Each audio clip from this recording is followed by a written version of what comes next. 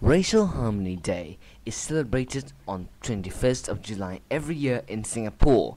It represents a day for schools to reflect on and to celebrate Singapore's success as a harmonious nation and society built on the rich diversity of cultures and heritages. In schools all around the nation, students dress up in their different traditional costumes such as the cheongsam and the baju kurung. Singapore, being a very food-loving country, food is also very important in the day's celebrations. Games are also part and parcel of the day.